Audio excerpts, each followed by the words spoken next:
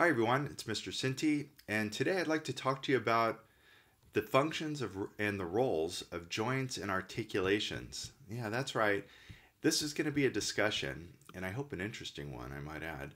This is going to be a discussion about the role of joints, their function, their structure, and of course, it's going to be a conversation about movements because movement occurs about the joint. And so, if that's mysterious or intriguing, this is the point of the video.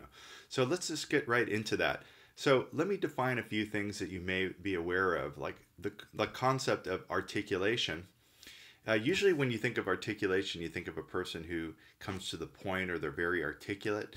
Well, this is where two bones come together or come to a point or a junction, if you will. It's the place in which bones come into contact, and those are called articulations. And so you can see here in the classic joint of the knee, where you could see the femur or thigh bone articulating with the tibia and fibula, and then here's the kneecap or patella. So a joint is where bones come together. Now, movement occurs at the joint or these articulations when muscles contract across the joint, moving one bone closer to another. Now, that may be clear, may not be clear. And so if you don't mind, I would like to elaborate on that. And so here is your classic elbow joint where you can see your humerus articulating with the ulna and radius, which are in your forearm, okay? So skeletal muscle is attached, as you can see here in the biceps brachii. It's attached to the bone via tendons, okay? And it's attached. And so when a muscle contracts or shortens, they extend force by pulling, which helps us move. And so, for example, when the forearm flexes is an example of that kind of movement. Okay. Now, ligaments are areas of fibrous connective tissue that attach bones to bones, and tendons attach muscles around a joint and to the bone. Like, for example, in the biceps, I was mentioning before, this tendon attaches to the radius over here at the radial tuberosity in particular. Right over here, there's an attachment. So you got tendons here and ligaments supporting and holding the joint together. So in most cases, one end of the muscle is fixed and the other one is going to move during contraction. And so let's get a few important terms out. So the origin, right here, the origin is the attachment site. Like, for example, again, with the biceps brachii, the attachment is to the scapula. And that's the part that's not moving during contraction, the origin, where it's attaching, it's not moving. But the insertion, as I was mentioning before, the radial tuberosity, this part does move. And so when the muscle contracts, this is what causes the forearm to flex in an upward direction right there. Okay? And that's around the elbow joint. And so the insertion is usually, not always, but usually, distal, meaning further away from the core of the body. And the origin's usually proximal. As you can see, it's attached to the scapula here. Okay? So when it contracts, it causes movement about the joint, across the joint. So let's talk about these joints. And so one thing that I want to say in part of this video is talking about motion and the range of motion. And so that's where we're going with this. But I wanted to point out one important principle that I think is a through line that's a come away from the video. And I hope you can appreciate this, that the strength of the joint decreases as mobility increases. So keep that in mind throughout our conversation. And so you might think of one of the most mobile joints is the shoulder joint, which allows us so much mobility, but it also doesn't have that much strength, and it can become dislocated, etc. But there's other joints that are very strong that don't have a lot of mobility. So keep that in mind. So we usually like to classify our joints in two ways: functionally, which is based on the range of motion of the joint, or basically in simple terms, we like to classify the joint based on what it does. So what does the joint do? And then structurally, like what classifies it in terms of anatomically, what is the joint made up of? And there's different kinds. And so we're going to take a look at those things. And then we can also look at this. We could say functionally, in terms of classification, what the joint does or how much can it move, there's three basic criteria here. There's immovable joints, there's slightly movable ones, and freely movable ones. So immovable are synarthrosis, amphiarthrosis, and diarthrosis. So we're going to take a look at those and examples of those. So immovable, slightly movable, and then freely movable. Okay, so you might have guessed the shoulder is a diarthrosis because it's freely movable. So what kinds of materials hold bones together? This will come up as well. There's bones are held together by bones, by fibrous tissue, cartilaginous tissue, and synovial. And so these types of interactions are going to be part of our discussion as well. And so let's take a look at these immovable joints right out of the gate. And so we have these are again called synarthrosis. They're very strong. So again, strength, but yet not mobile. So this is an example of this are the sutures of the skull, if you're familiar with this, where the flat plates of the parietal bones come together here in the sagittal suture, and then there's the lambdoid suture right here. The bones may touch each other and interlock, and so sutures are an example of that. They're bound by these dense fibrous connective tissue sort of right in between the bones, and it's found only in the skull. And so we can see here is the examples of the squamous suture right here, which separates the parietal and the temporal bone right over here. And there's the lambdoid suture and the coronal suture, which separates the frontal bone. So sutures are an example of immovable joints. Now, synchondrosis are examples of immovable joints as well. And those are the cartilage, the bridge, if you will, that is the attachment point between ribs and the sternum. You can see here is the first rib attaching to the manubrium of the sternum right here. So that right there, where these two bones come together, and there's a cartilaginous ridge, that's an example of an immovable joint as well. Now you have these amphiarthroses, and these are a little bit more movable, and they're stronger than the completely movable joints. But okay, so there's two types of amphiarthrosis. And so one down here is symphysis. And so you might be familiar with where the two pubic bones articulate. There's a pubic synthesis right here. So it's a connection of fibrocartilage in here, and that's slightly movable, which is pretty important when it comes to labor and delivery of a baby, if this is the female pelvis. Okay.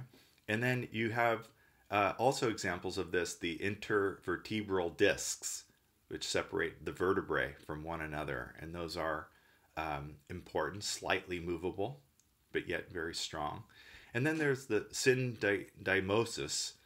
And these are where bones come together, like, for example, here's your tibia and fibula in the lower leg. And simply where two bones are articulating, there's a ligament bridge which connects the bones, and that's an example of an amphiarthrosis joint.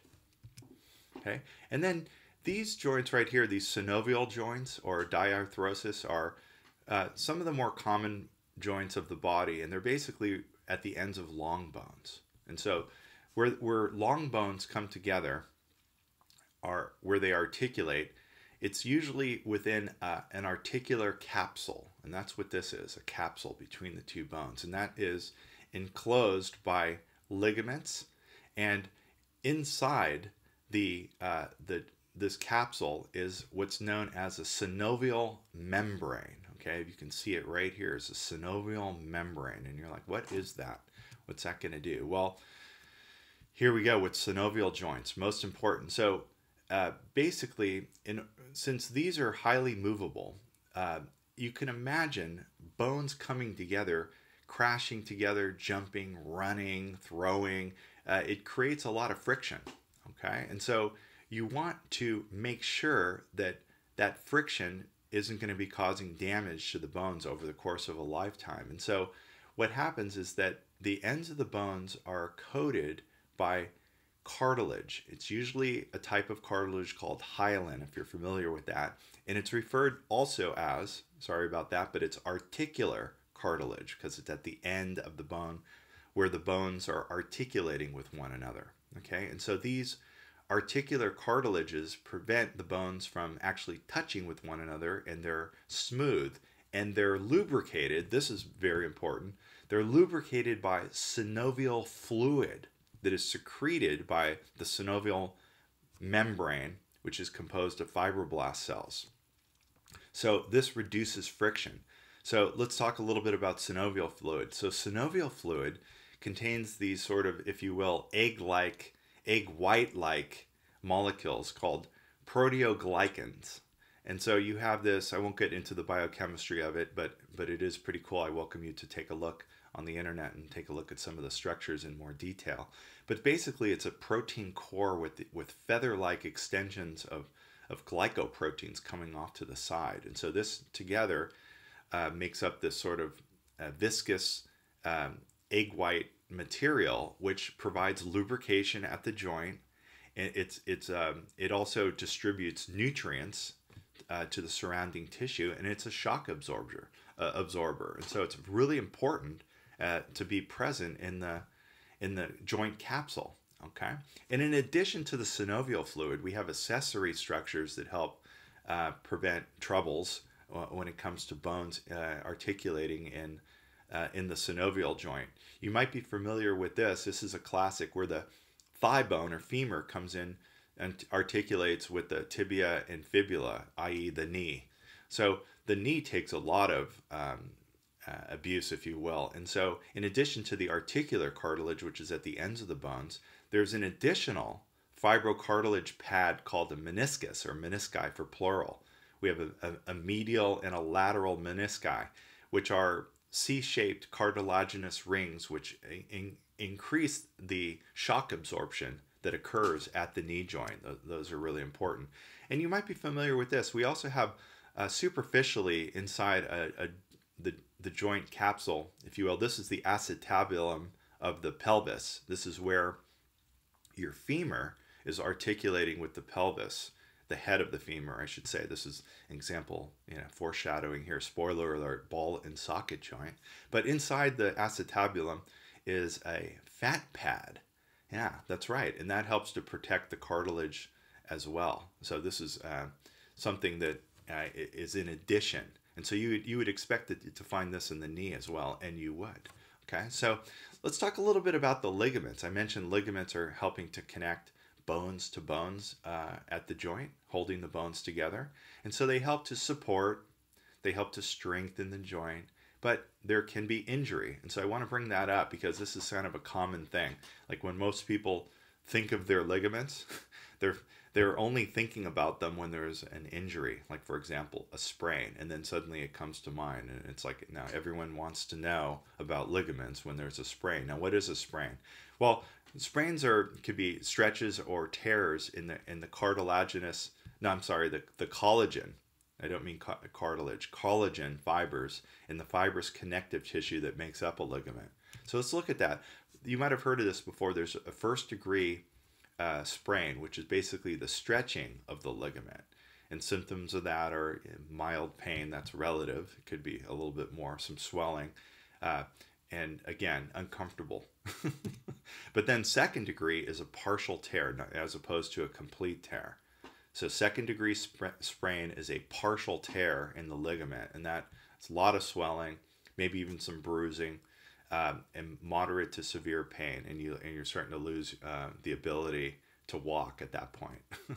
And then third degree is most severe sprain, as it implies. It's the third degree of it, and it's a complete tear of the ligament.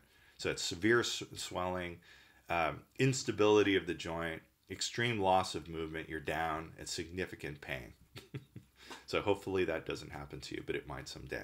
Now, at the joint, because there's so much friction and there's so much rubbing that's going on between not just at bones, but you have tendons and you have ligaments interacting, and so you can get a lot of friction there. There are some pouches of synovial fluid called bursa. You might be familiar with these bursa, and I chose a picture here showing a swollen bursa right here, in addition to an inflamed tendon right here. So there's these little fluid-filled pouches, if you will, where they cushion an area where tendons and ligaments may potentially rub. And so you may know that you have several of these at the knee joint. You can imagine there's a lot of friction there. And so it's sort of countering that by preventing having these little bags of, of fluid at the joint. Now, again, this is one of these, bursa, people aren't thinking about it normally, but until there's trouble. And then it's like, oh, my knee is swelling.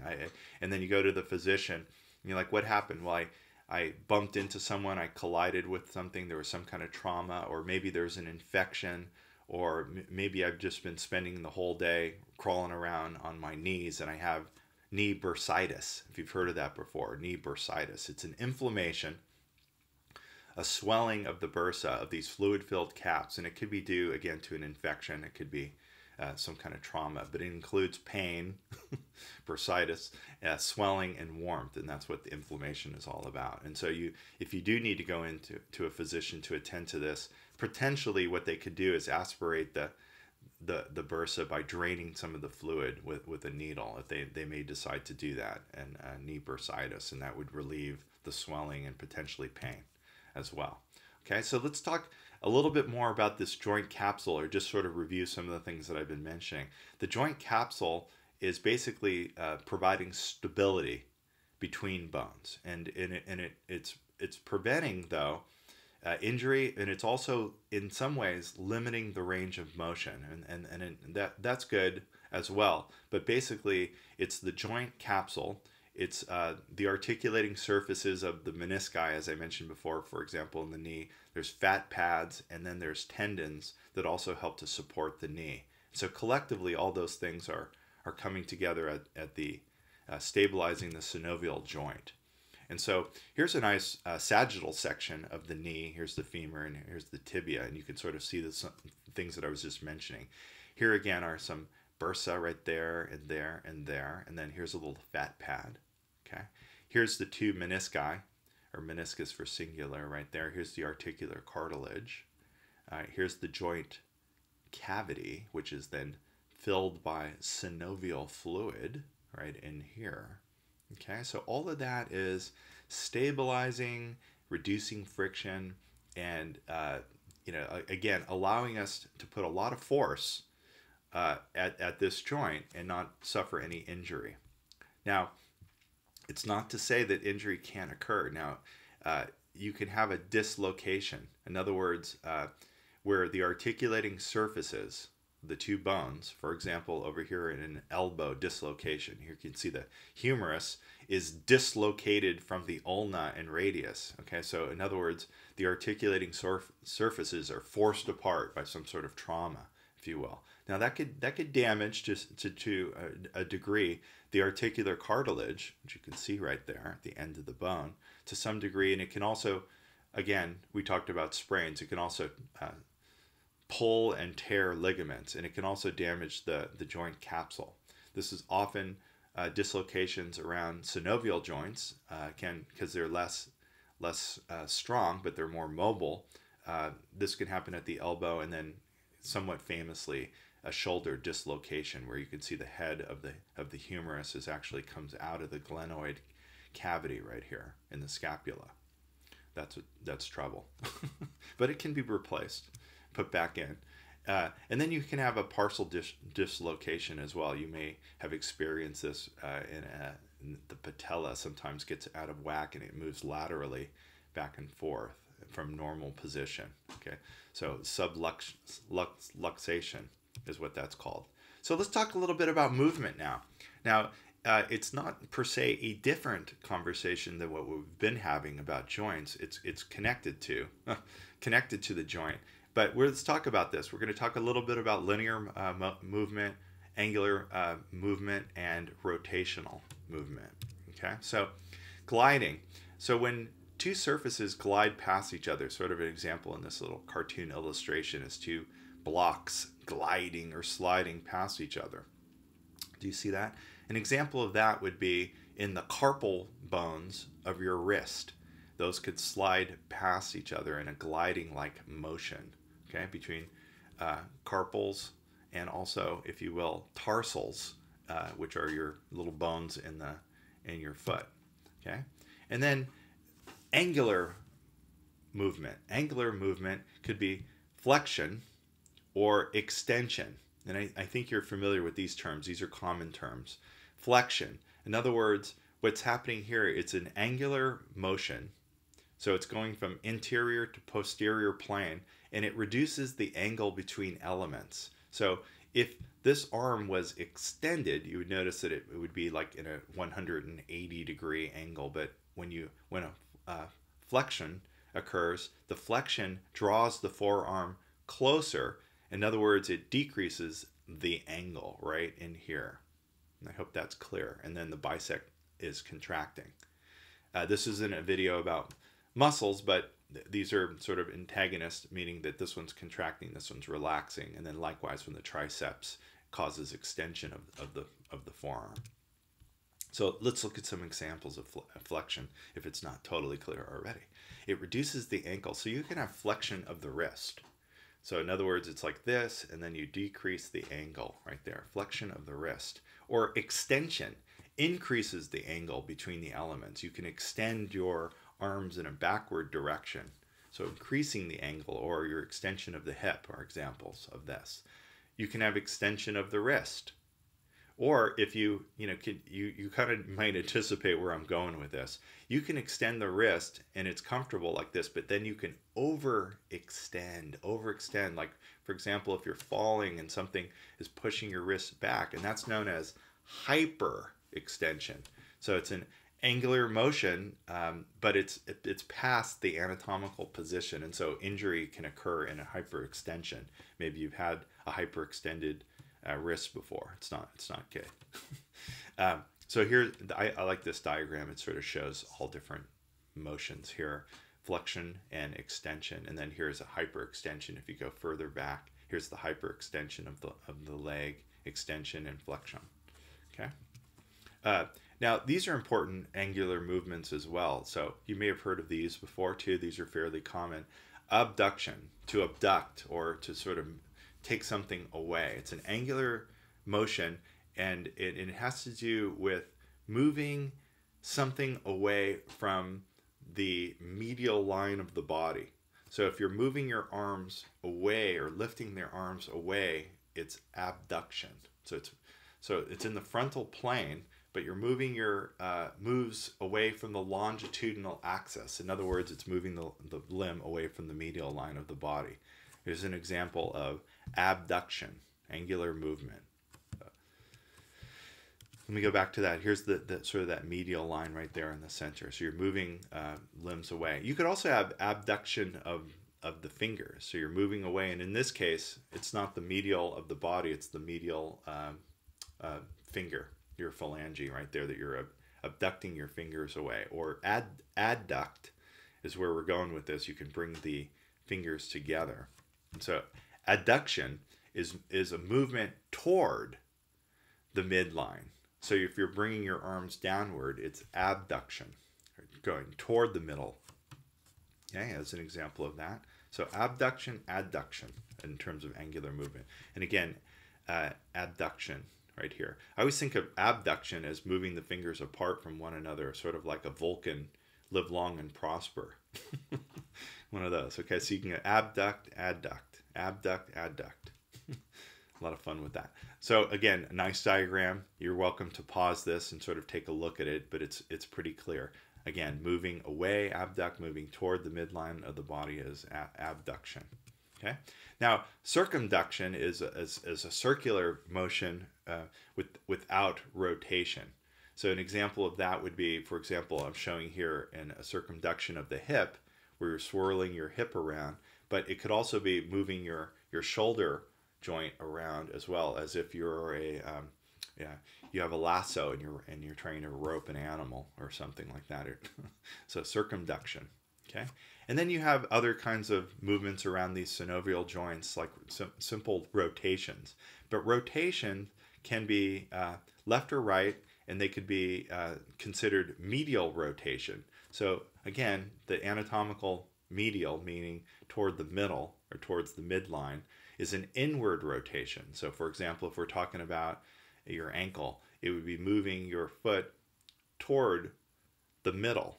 So you're angling a medial rotation, moving your foot inward, as opposed to lateral rotation, which is an outward rotation. So it rotates along from the axis away from the center line. You can see here that it's lateral rotation of the ankle. Likewise, you can have head rotation. You can have left rotation and right rotation. Okay? And medial, meaning internal rotation, lateral towards the outside rotation. Now, other kinds of rotations, again, you may have heard of these terms before. Pronation. Okay, an example of pronation is, for example, in the forearm, when the forearm rotates such that the radius, which is, again, in anatomical position, your radius is lateral. So your radius would then roll over the ulna. And so the palm would be facing downward, or pronate, or if you will, posterior. Okay, so pronation, as opposed to, okay, here's pronation. So again, a rotation where the palms are facing downward, or supination, supinate, to lift the palms up. And again, a way to remember that is, there's different ways to remember lots of things in anatomy and physiology, but supination, to me, this one seems pretty straightforward, like you're holding a bowl of soup. Okay, so supination. So the forearm is in anatomical, palms facing up, like that, supinate. Supinate, pronate, supinate. Okay, so supinate, palms looking forward. All right, hopefully that's clear. Now, this can occur not just in the forearm. This can occur in the ankle as well, in the lower leg. And this is of consideration sometimes when people are purchasing different types of athletic shoes. Like, for example, if you're a runner and you're a supinator or pronator, sometimes a person at the shoe store might help to guide you in particular brands of shoes that have more padding on laterally or medially, depending on how you land when you're running. So supinate and pronate. There's also special movements of inversion, where you're sort of twisting the sole of your foot medially so that the sole of the foot points toward the other one. So this is called inversion, as opposed to eversion, which is, again, twisting laterally. So it's rotating the ankle so that the sole points away from the other. So inversion, inversion, and eversion. Okay, and that's an example of that. So you're going in, you're going out with the ankle. Now, there's dorsal flexion, in other words, lifting your toes up, dorsiflexion. So it's decreasing the angle of the ankle joint. You're decreasing right over here, decreasing the angle, lifting your toes up, as opposed to plantar flexion, which is increasing this angle right there, pointing your toes.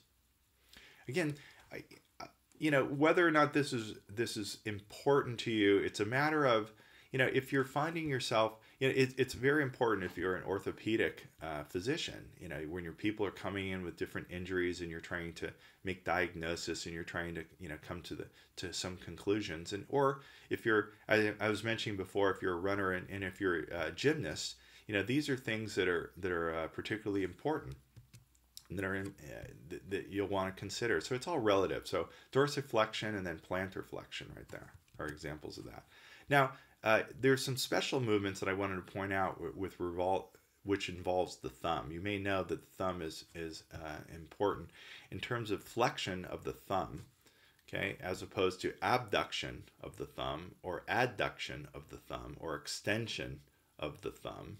Okay, you have all of these possibilities, and then this particular motion is a good one. It helps our hands to be able to grasp, and the importance of grasping. I don't want to get excited about this, but the importance of grasping is huge in terms of evolutionary adaptation, in terms of taking humans to places, tool use, etc. And so what you got here is this sort of thumb movement, opposition it's referred to as, where it's thumb movement of sort of the fingers coming together, like for example, grasping something. So the thumb is coming across and touching the finger, opposition. And then finally, you have these types of special movements, like moving anteriorly in the horizontal plane. So in other words, pushing forward with the shoulders. And then as opposed to retraction or pulling back, it's sort of this posterior movement toward the back. And then you have elevation, which lifts the shoulders up in a superior direction, and then elevation, and then depression. In other words, moving to an inferior or downward movement. And then you have lateral flexion, where you're bending the vertebral column from side to side, from the center. So you can go left or right from the medial line. So there's an example of lateral flexion. So all kinds of motion. I find that kind of interesting personally. So let's finish this conversation about types of joints by looking at some interesting functions of these synovial joints. They can do different things, like there's gliding and hinge, pivotal, chondral, saddle, and ball and socket. Okay, let's take a look at these. So the gliding one, you're like, whoa, this sounds familiar. I've mentioned this one before. The gliding joint between, for example, the carpals. Right over here, it's flattened or slightly curved faces right in here, and it's limited motion, if you will. Again, an example of the gliding motion is right here in the carpals, but another example would be, for example, the clavicle when it articulates with the manubrium of the sternum is an example right here of a gliding joint.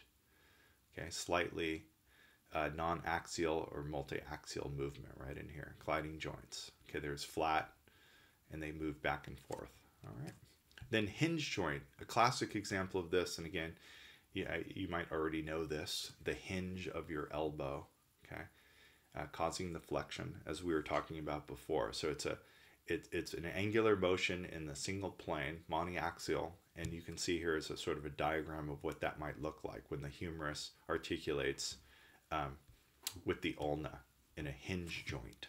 Okay, as you can see here is the hinge joint right there. Elbow, the knee is also an example of a hinge joint. These chondral joints are pretty important.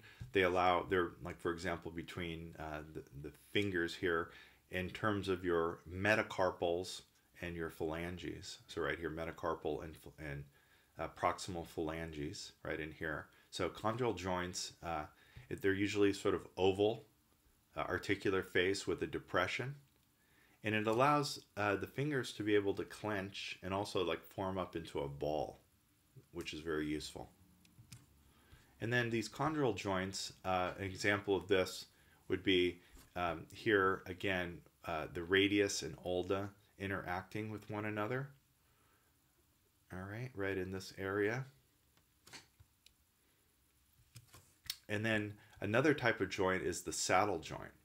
And the saddle joint is what was allowing that opposition movement. In other words, where the thumb is moving toward the other fingers. All right, right here, it sort of looks like a saddle, if you will, like where somebody's sitting in the saddle right here. It's where they're two concave, straddled, and it's biaxial as well, right in here. So it's allowing opposition as an example of a saddle joint. Okay, and then again, a nice diagram of that. And then a pivot joint. A pivot joint would allow when we were talking earlier about the supinate or pronate right here along the elbow, right in here. So it allows for the pronation, in other words, the pivoting rotation move in the elbow joint, allowing this kind of interaction to occur between the radius and ulna. You see that right there? A pivot joint. Another example, really important example of a pivot joint going around like that is again that that no motion of your skull around as it articulates with the number 1 and number 2 cervical vertebrae. And again, you might be familiar with this. and the dens, and how there's an example of a pivot joint right over here, rotation. And then finally is the ball and socket. And I mentioned this before in the acetabulum right over here in the head of the femur, ball and socket. So here's where we have a lot of motion. And so we have a lot of mobility, a lot of freedom. And also an example of this would be in the shoulder, where the humerus articulates with the scapula. But again, though there's tremendous amount of motion and ability in the ball and socket joint, in the shoulder and in the hip are examples of the ball and socket, there's pros and cons. The greater the mobility, again, the weaker the joint. And so you can have some dislocations if you're not careful. So hopefully you enjoyed following that and learning about the different functions and roles of joints and articulations. Thanks for watching.